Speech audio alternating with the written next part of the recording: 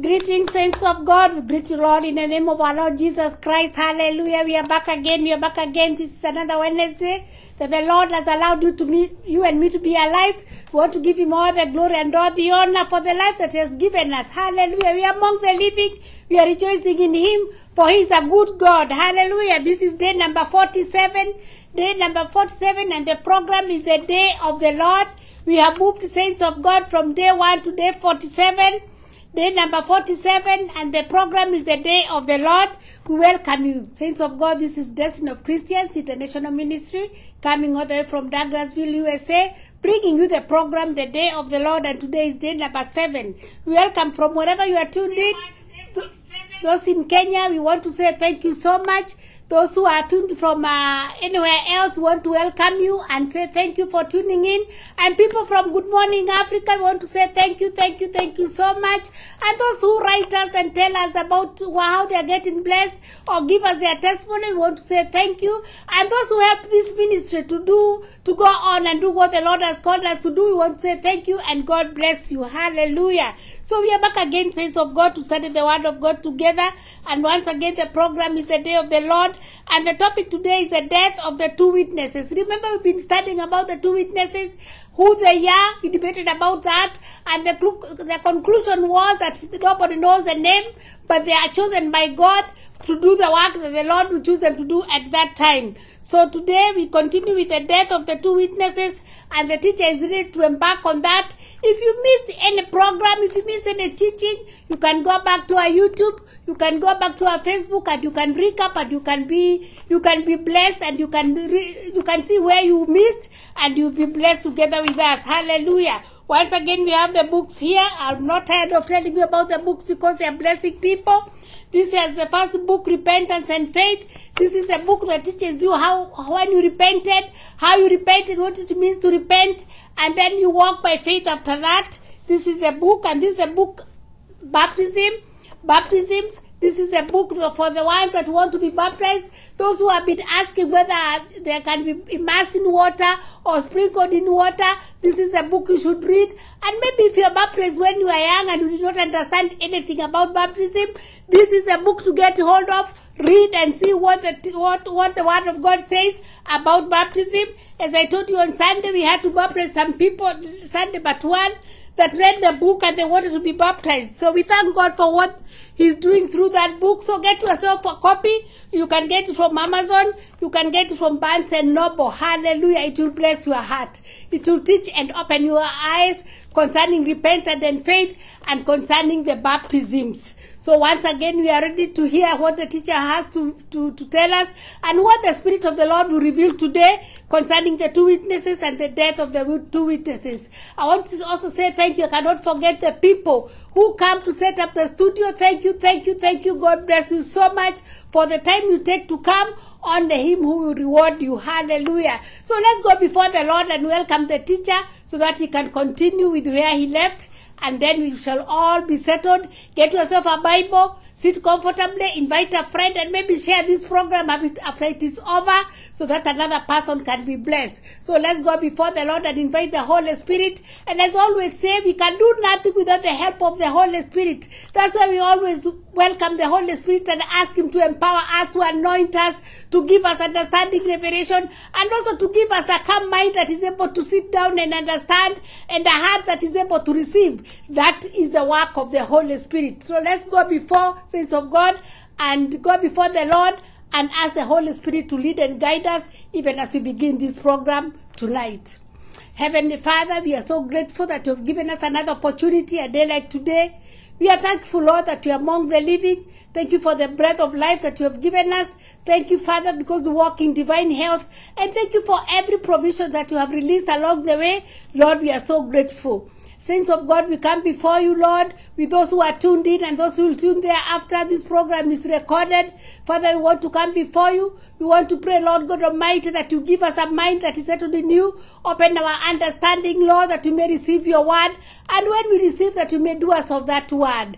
Father, we also come before you with the saints of God to repent of every sin that we have committed. For we know, Lord, that we grieve the Holy Spirit in many ways. We ask you to forgive us and to wash us with the blood that was shed on the cross for us, and to create in us pure hearts that are acceptable before you, my Lord and my Redeemer. So when the word will come, we'll find a clean heart and a fertile soil where that word will be able to mature and grow. Heavenly Father, I want to lift those who are tuned in now and those who will tune thereafter, that the anointing you are releasing in this place will touch each one of us at our point of need. I want to lift up the teacher, your servant, as he comes. Heavenly Father, I want to confess, without the help of the Holy Spirit, he cannot teach, he cannot speak, he cannot utter any word. But we thank you because of the work of the Holy Spirit. We pray, Lord, that you give him strength, you rejuvenate him inside out, you give him wisdom, understanding, and revelation that come from you. When he stands on this altar, Father, may we be able to hear the voice of the Spirit of God speaking unto us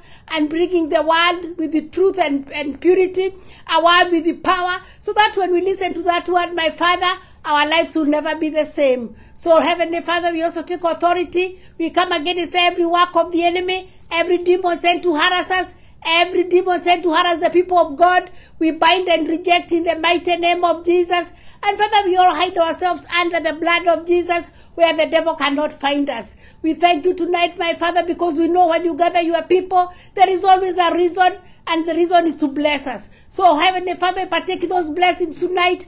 They are ours with our children and their children in the mighty name of Jesus. It's my prayer, my Father, that none of us will remain the same, but let your Spirit minister to us. Those who desire healing, my Father, we speak a word of healing in the mighty name of Jesus. Those who desire breakthrough in one or another, we speak an anointing of breakthrough in the mighty name of Jesus. Those who need to be comforted, Holy Comforter, reach them at their point of need tonight in the mighty name of Jesus. We thank you, Father, because we know that the work of the Holy Spirit shall be accomplished, because there's no word that you sent that comes back to you unaccomplished. So tonight we are grateful, my Father, because we know as we listen to your word is life, your word is power, your word is authority. Our lives will never be the same. We thank you, Lord, and we honor you. In the mighty name of our Lord Jesus Christ, we have prayed, and the people of God say, amen and amen. So once again, get yourself a Bible. You can read, so that when the scripture is read, you compare what you are reading and what the scripture says, and you'll be blessed. People of God, it's my joy and my pleasure to welcome the servant of God, none other but our very own Dr. Reverend Chaplain Edward Karanja. God bless you.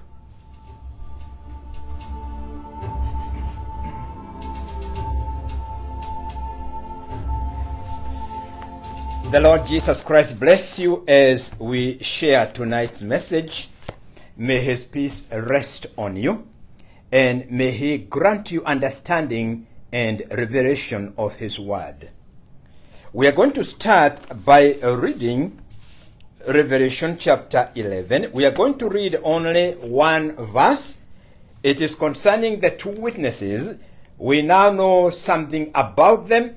They are neither Elijah, none of them is Moses, none of them is John, none of them is Enoch. We now know that on the basis of what we discussed in the last previous lessons concerning the identity of these two witnesses.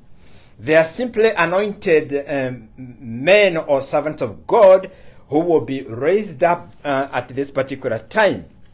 Now, I'm going to read Revelation chapter 11, and we'll see what happens in verse 7. Now that we know something about these two witnesses, what happened to them? In verse 7, we read, this is Revelation chapter 11, verse 7. When they finish their testimony, the beast that ascends out of the bottomless pit will make war against them, overcome them, and kill them. Before we go on then, we will just look at that particular verse, verse 7. Now, we are told that these two witnesses were doing the business they were given by the Lord God Almighty to do. They will be testifying during their time. Now we are given the time they will be testifying, the time they will be giving their message. We are told they will prophesy for 1,260 days, and that is equivalent to 3.5 years. Now, this period is the period that is known as the Great Tribulation. The Great Tribulation is only 3.5 years. It is a time of great trouble that has never been seen in this world, neither will ever be seen again in this world. That's how bad it is going to be. And these two witnesses will be standing and testifying and prophesying during this difficult time. So remember, they are ministering during the most difficult time, during the Great Tribulation. But we also know that they will be protected by the power of God. Nobody will be able to touch them, because as we learned last time, they have firepower. Now, so they are permitted to testify, to witness, to prophesy for 3.5 years.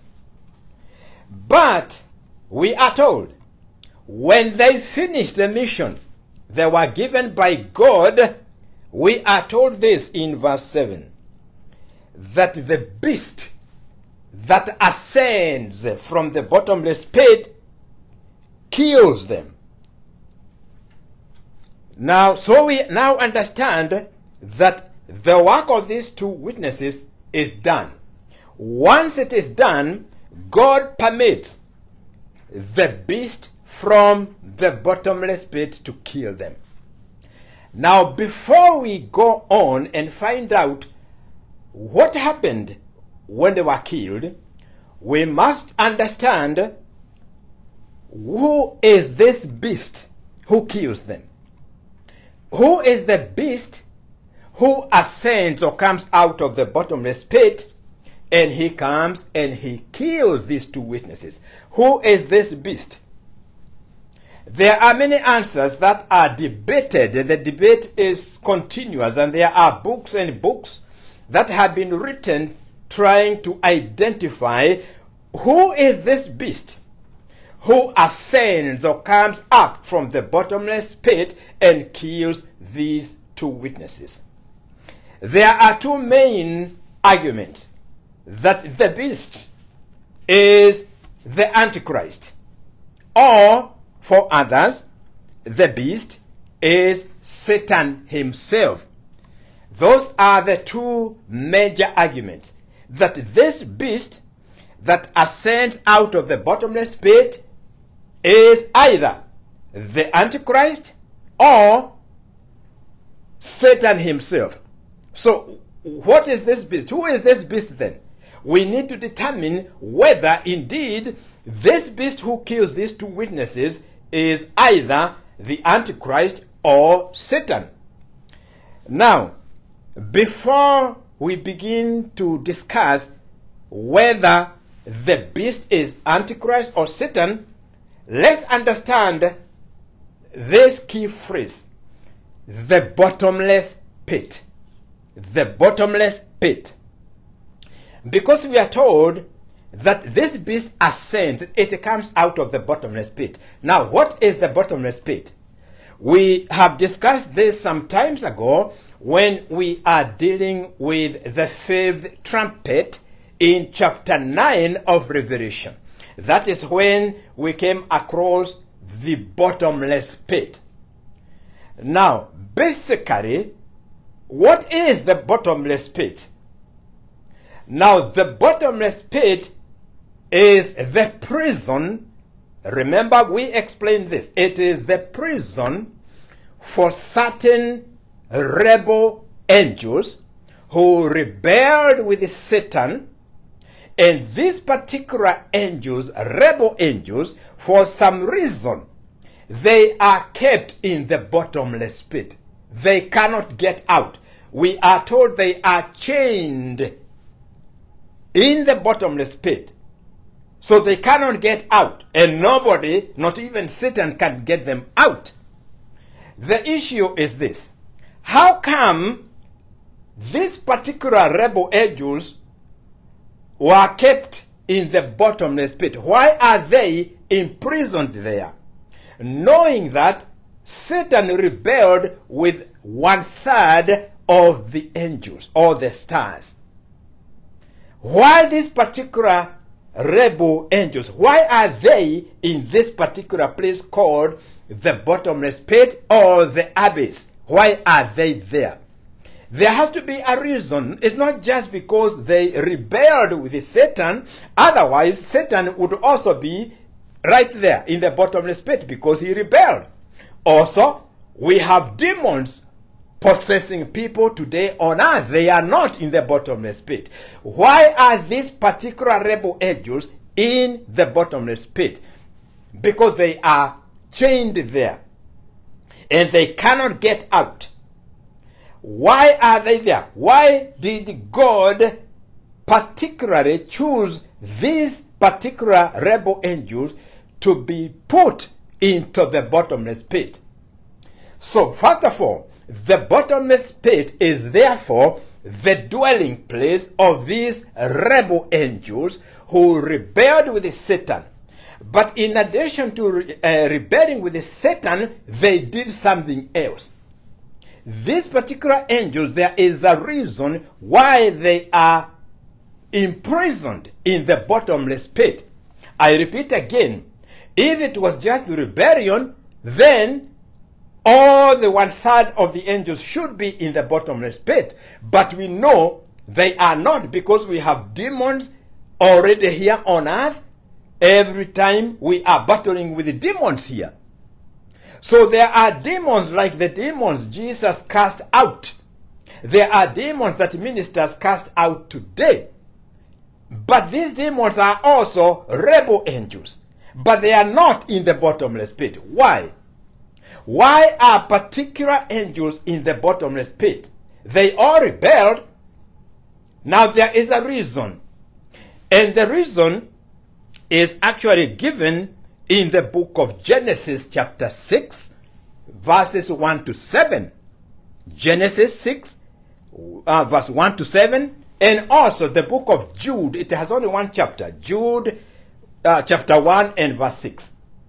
The reason why they are imprisoned is not just because they rebelled with Satan.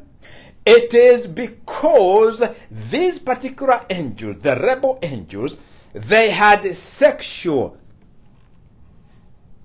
connections with human beings. They intermarried with human beings. So they had sexual relations with human beings. Now, in the spiritual world of God, the spiritual law of God is that angels cannot marry human beings. They cannot have sex relationships with human beings. That is God's law. But these certain demons, they broke it. And when they broke it, Jude actually describes it very well. They left their domain. They left their proper position. It means they are supposed to be angels. They are spirit beings. But they disobeyed God even more than just rebelling against God with Satan. They broke the law of God. Now remember, when Jesus was arguing with the Sadducees about resurrection, he said, we will be like angels, and in heaven angels do not marry. But these particular wicked angels, they had sexual relations with human beings. You can read this in Genesis chapter 6 and verse 1 to 7, and Jude chapter 1 verse 6 talks about it too. The result of these sexual relations with the human beings is the production of giants. Now, these giants are given the name in the Bible, the Nephilims. Nephilims. They are giants. Just simply remember, they are giants. Giants, children were produced. When did this happen? It happened just before the flood of Noah. And one reason why God brought the flood is because he had to cleanse the earth completely because of this abomination done by these angels when they broke the law of God and they had sexual relationship with the human beings, and then there were giants that were born here. So it is just before Noah's flood, and hence the flood. By this flood, God cleansed everything. This is why God destroyed everything. So now you know why these particular rebel angels are in the bottomless pit and why they are not permitted to come out of there. The only time the bottomless pit is opened is in chapter 9, when the fifth trumpet is sounded. And when the fifth trumpet is sounded, we are told an angel is given the key to this bottomless pit. He opens it, and out of the pit comes smoke.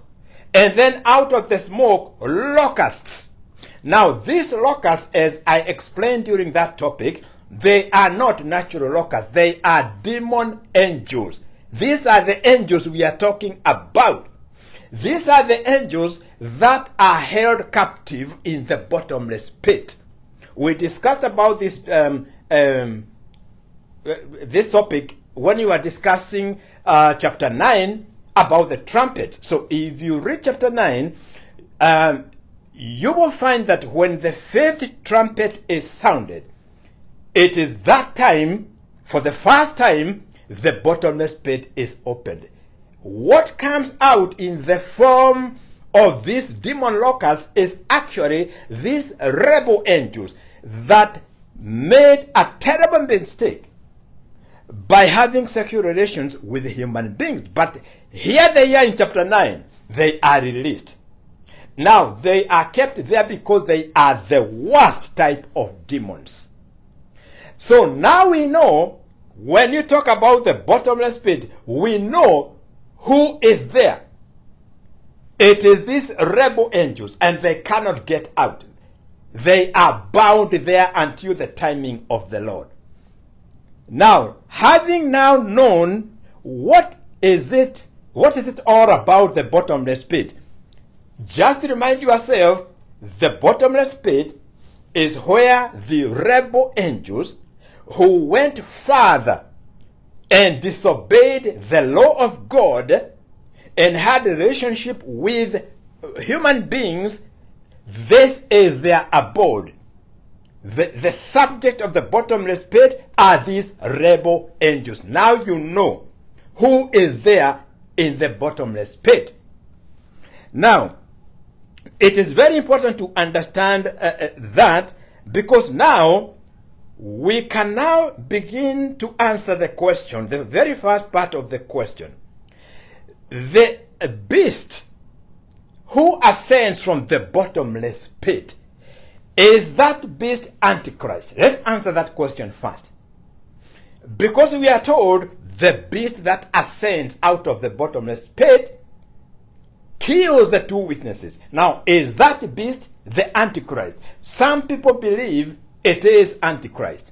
But is it? The answer is, of course, obvious. The beast that ascends out of the bottomless pit cannot be Antichrist for various reasons. Number one, there is no scripture in the Bible to support that the Antichrist, he is a human being, that the Antichrist was ever in the bottomless pit.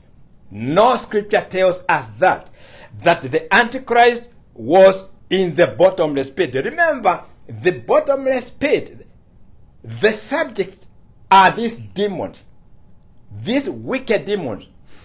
And Antichrist is never mentioned anywhere that he was in the bottomless pit.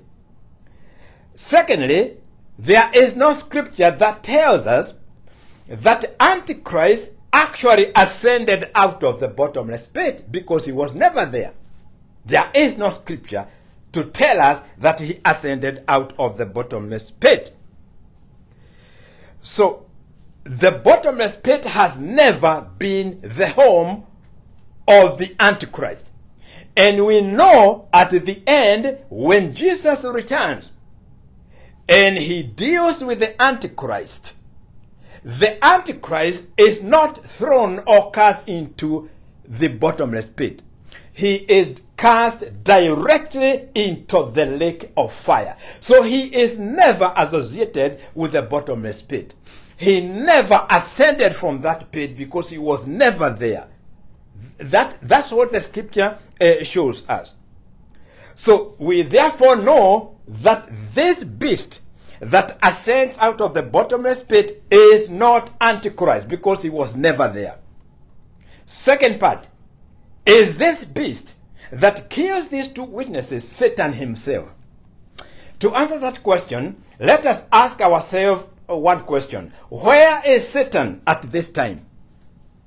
If somebody asked you, where does Satan dwell? What would you say?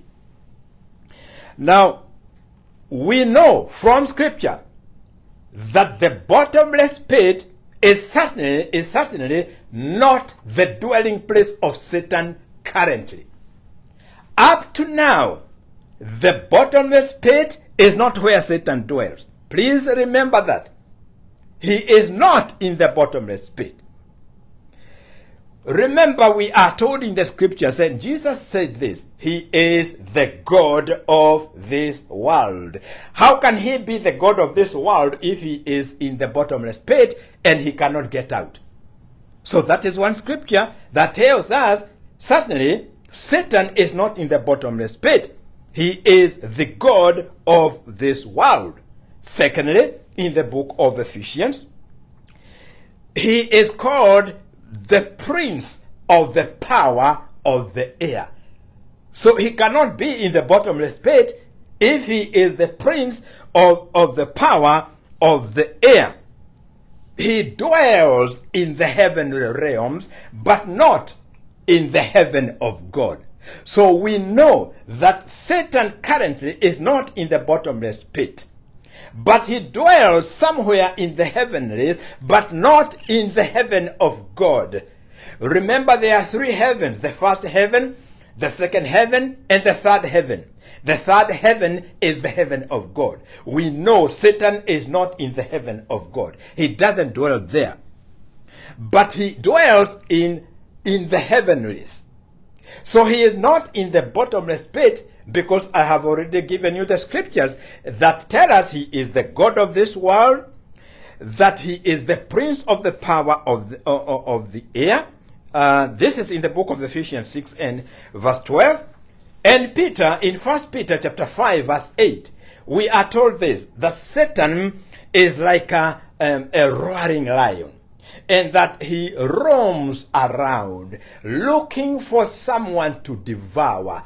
So how can Satan be looking around for someone to devour if he is in the bottomless pit?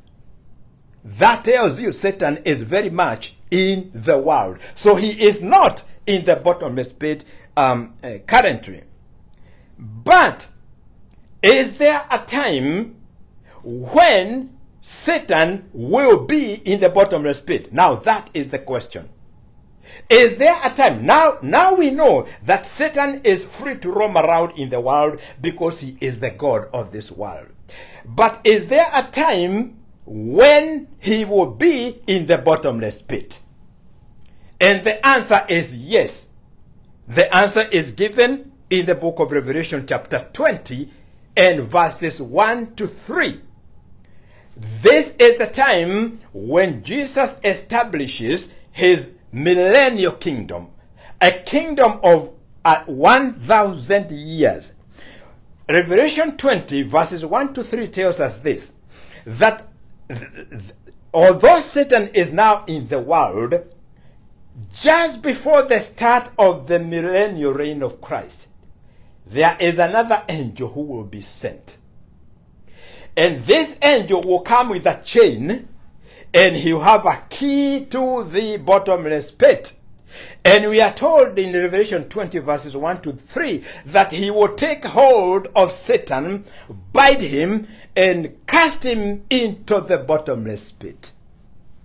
This is in Revelation 20 verses 1 to 3. So we know that Satan at one time before the millennial rule of Christ will be cast into the bottomless pit. And guess what? He will remain there for 1,000 years. Until the 1,000 years are finished, he will remain in the bottomless pit. He will not get out of there during those 1,000 years. And the Bible says that he will not have a chance to deceive the nations anymore. Why? Because he is not in the world. He will be in the bottomless pit. Now that we know, Scripture tells us that Satan at one time will be cast into the bottomless pit for 1,000 years, then comes the next question. Did he ascend out of the bottomless pit? And the answer is yes. It is given in the same chapter, chapter 20 of Revelation, and verse 7. This is what we are told in Revelation 20 and verse 7. After the 1,000 years are over, Satan is released from the bottomless pit. And because it is a pit, he has to ascend. He has to climb out of it. So now we know that Satan at one time will be cast into the bottomless pit for 1,000 years. Then after 1,000 years, the pit is going to be opened. He will be released and he will ascend out of the bottomless pit. So there is only one personality that comes out of the bottomless pit, and that is Satan. That answers the question, who will kill these two witnesses? It is, of course, Satan. He may use the Antichrist, but he is the beast that ascends out of the bottomless pit after the 1,000 years. This is the beast that ascends out of the bottomless pit. So now we have answered an important question that has been asked by many people. Who actually will kill these two witnesses? It is not Antichrist. He may be used by Satan, but the beast that kills them will have to ascend. It is a beast that ascends out of the bottomless pit, and this is the only creature that ascends out of the bottomless pit. He is the beast. Remember, others are not called the beast. The other angels are not called the beast, but we know there are three beasts that are mentioned in the Bible, in the book of Revelation. One beast is Satan, the other one is Antichrist, and the other one is the false prophet. We'll talk about that when we reach there. But for now, this particular beast, the name beast tells you this is not just an ordinary angel. The only beast that ascends and will ascend out of the bottomless pit is Satan himself. So we have solved that riddle as to who is going to kill these two witnesses. Now, you do notice that Satan is able, or rather permitted by the Lord, to kill these two witnesses only after they finished their mission. This is good news. It means nobody can take us out while we are ministering, and as long as our ministry is not yet completed. The Lord will shelter all who are commissioned to minister, all those who are commissioned today to minister. The devil can do nothing about it until they finish their mission. This again tells you that God is in control. Satan has no control over our lives at all.